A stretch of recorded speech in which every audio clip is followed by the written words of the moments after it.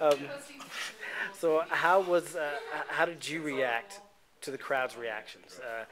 And have each of you seen the film in its entirety before tonight? Not this edit. We saw a very early edit without a sound design on it, and no effects, and no color correction. yeah, Different edit. Different edit. Different pacing in places, and it's amazing, how much an edit can change it. But yeah, this was I think the first. You could say it's the first time we saw the movie, really.